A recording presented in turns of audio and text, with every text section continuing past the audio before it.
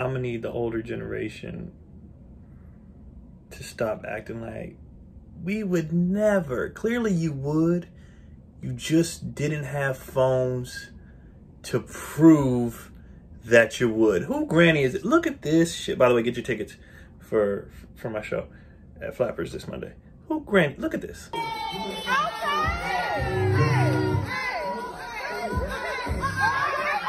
What?